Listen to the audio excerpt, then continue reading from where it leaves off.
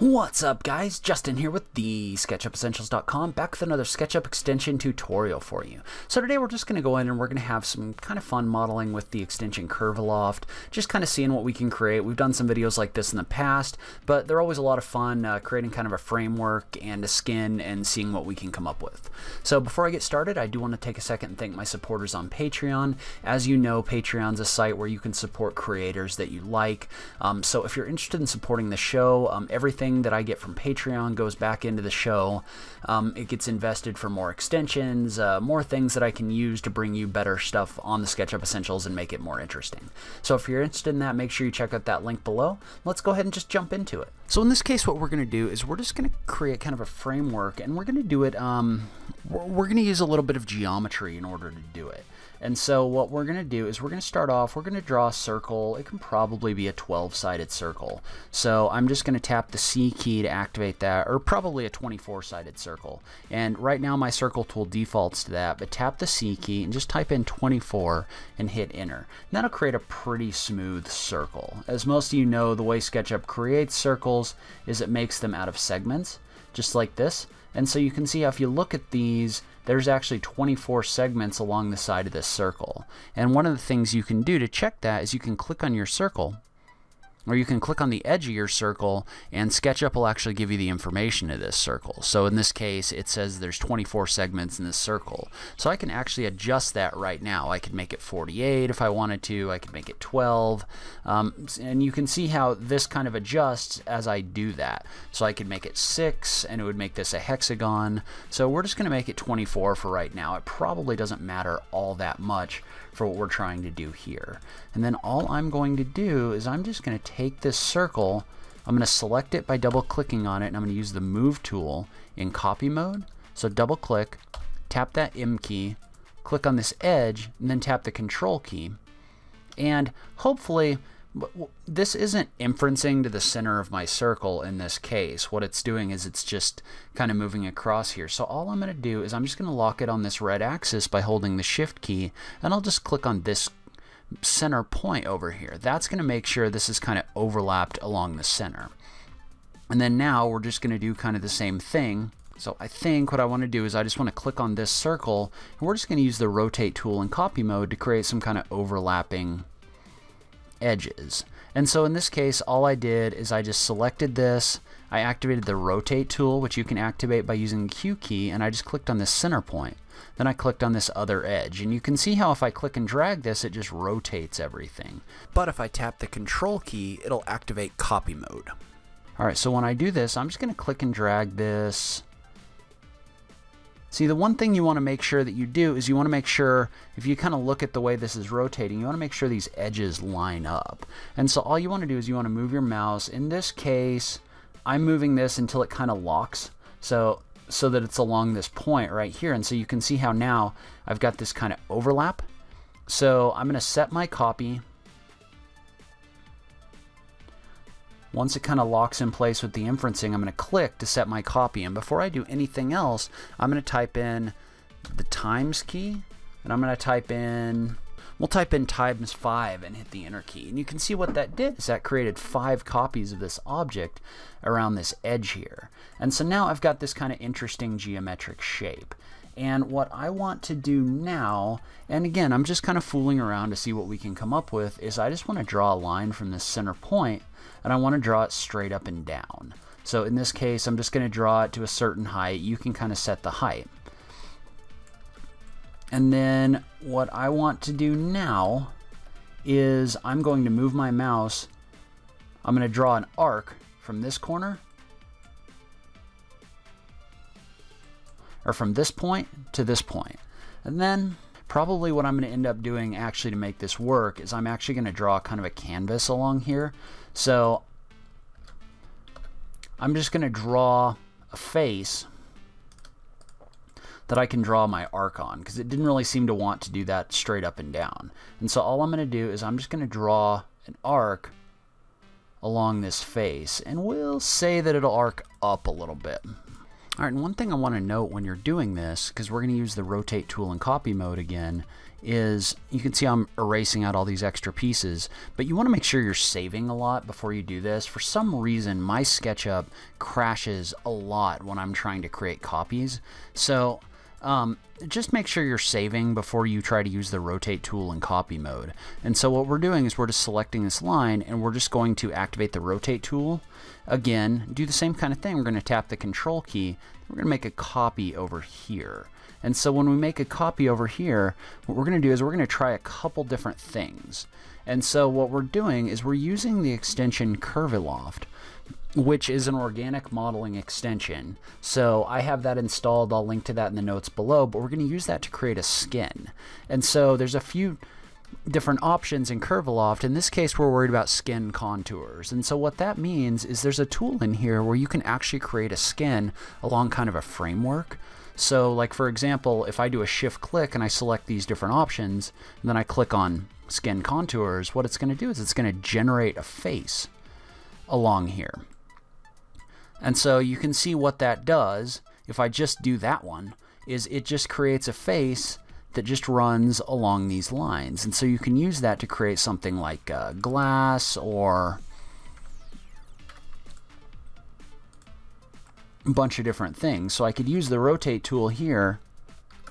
I could just do a ×5 and I could use that to make this kind of dome shape. I could erase out everything on the bottom if I wanted to, and you can see how I'm left with this dome. And so we may do that. Let's see what we can come up with if we select these contours. So if you click on these contours, you can see how that generates the same kind of thing. It's just a different mesh. So you can use this to create some kind of crazy meshes and different sorts of things, depending on what you want to do. So in this case, let's try this one. So if I create this mesh, and usually what I do when I do something like this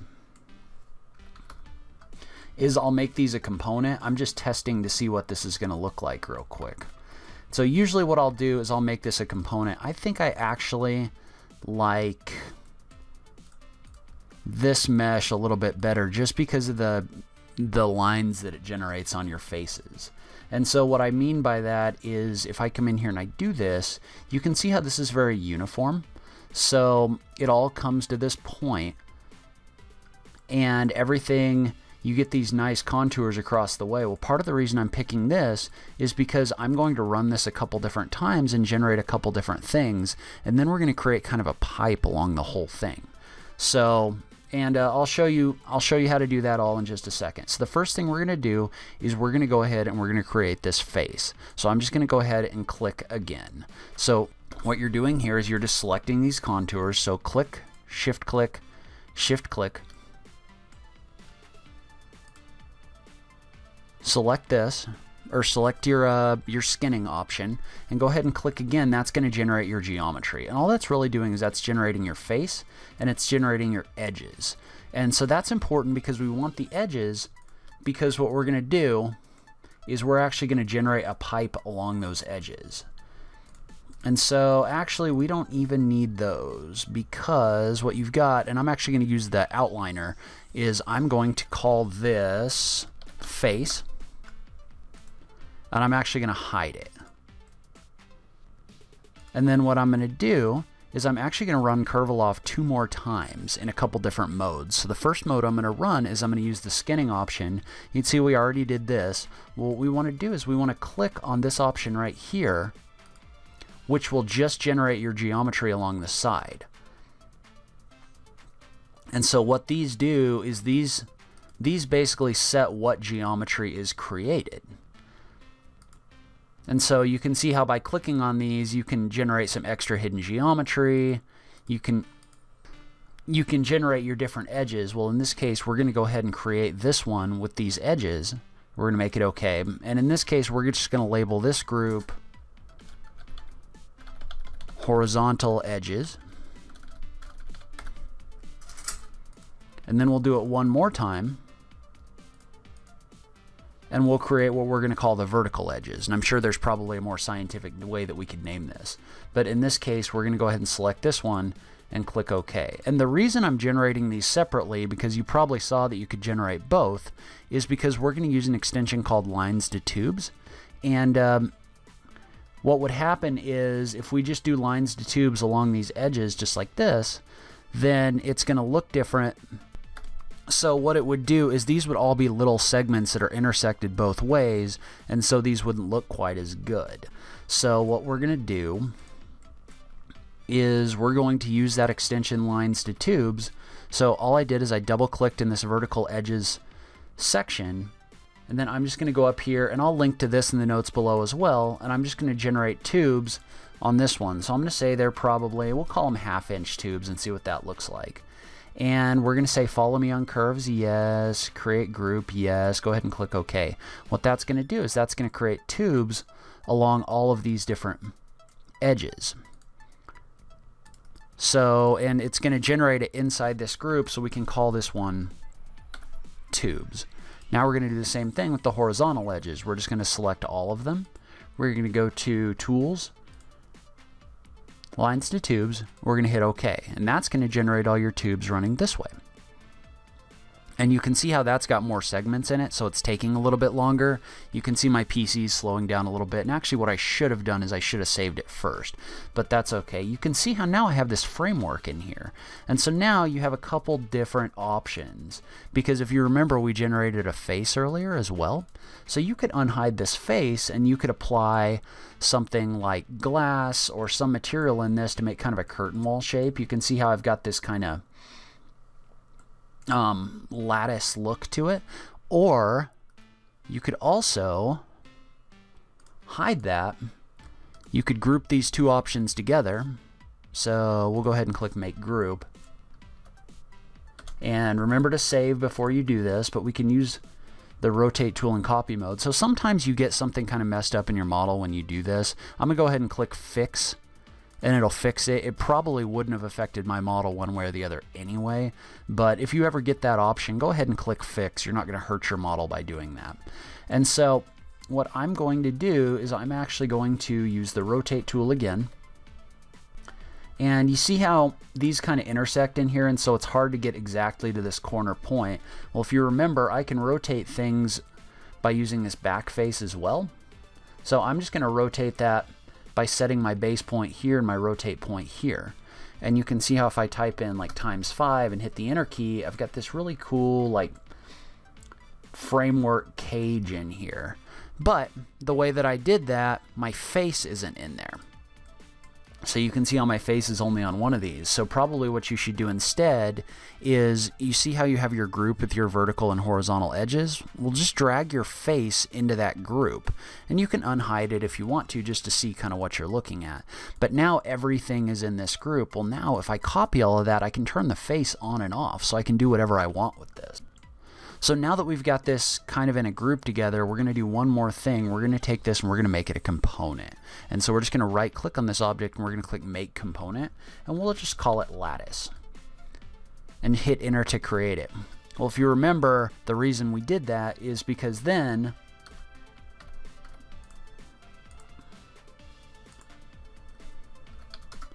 now if you come in here and you make a change to one of these, like for example, if you hide this face, it's going to hide in all of them because they're all copies of the same component. So you can see how when I click on this, because I'm inside this group, if I edit something like this lattice piece, like if I was to scale it up or down, you can see how all of these different component pieces are adjusting at the same time. So by using component modeling and by grouping everything, you can really turn things on and off and really kind of adjust the way that this is going to look. So you could also, if you wanted to, like hide your horizontal edges, so you just have something vertical. So you have a lot of different options in here if you do that, if you set this up in a smart way. So that's where I'm going to end today's video. Leave a comment below. Let me know what you thought. Did you like this workflow? Have you created some cool stuff with Curviloft? I just love having that SketchUp conversation with you guys. If you liked this video, please remember to click that like button down below. If you're new around here, remember to click that subscribe button for new SketchUp content every week. If you like what I'm doing on this channel, please consider supporting me on Patreon. Every little bit helps, even if it's only $1 a month. But in any case, thank you so much for taking the time to watch this. I really appreciate it, and I will catch you in the next video. Thanks, guys.